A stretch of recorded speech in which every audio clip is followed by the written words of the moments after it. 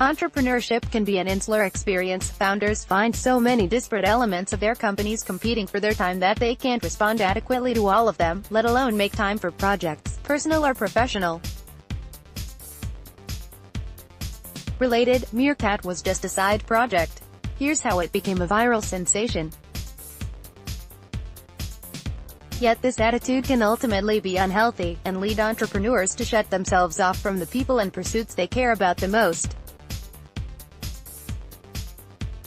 Personal passions are beneficial for your mental health. If you are the leader of an organization, you've likely found that you're expected to operate at peak performance. To meet the challenges that await you, you need to recharge by taking time for personal pursuits.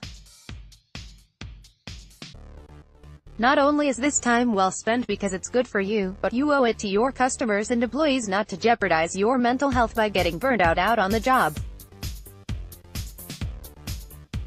Burnout occurs because the natural response to feeling professionally overwhelmed is for overworked entrepreneurs to throw themselves more deeply into their work. This is a double-edged sword, because not making time for activities they enjoy will likely increase their stress levels and make it more difficult to be effective leaders. David Heinemeier Hansson, creator of the web development framework Ruby on Rails and founder of Basecamp, wrote on his blog Signal V.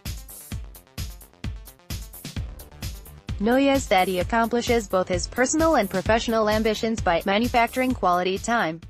With this strategy, he wrote, he is able to work 40 hours a week, sleep 8.5 to 9 hours a day and make time to pursue his personal passions. Those passions. In addition to being a best-selling author, Hansson is also a champion race car driver. Then there are those semi-professional, side projects, that David Hiett described on Medium as, you know, those ideas that just won't go away. That little idea in the back of your head that just keeps bugging you. Your pursuits help connect you to your family and friends. The key to strong connections is shared interests and values. These commonalities give you built-in activities to do with others, opportunities to attend social gatherings and topics of conversation interesting to all parties involved. Shared personal interests are among the most important bridges that connect you to your loved ones, and it's important if you're an entrepreneur to put work into maintaining these personal relationships. Related, 6 business moguls with seriously expensive side projects. After all, you will need support from these people as you navigate the complicated journey of creating and operating a business. While your friends and family may not be familiar with the specific difficulties you face, they know you well and can comfort and assist you when the need arises. For billionaire and serial entrepreneur Richard Branson, for example, exercise is a daily must. As a result, Branson can be found kitesurfing. And when he invited Barack Obama to Necker Island, the entrepreneur used their shared love for water sports to bond and unwind. Personal projects can be a substitute for work ambitions. People who work traditional 9-to-5 jobs talk wistfully about the possibility of becoming entrepreneurs in order to do something they are passionate about. That's a nice idea in theory, and in some cases it works. But people who have actually taken the steps to start their own company know entrepreneurship is more often driven by customers and markets than it is personal passions. So, while the dream of turning a hobby into a successful company still prevails, many business experts will remind you that the market is driven by opportunity, not personal interest. That's one more reason why it's important for you to adopt pursuits outside of running your businesses. After all, you may be passionate about serving your customers, but the day-to-day realities of managing the company are sometimes going to drain you of your enthusiasm.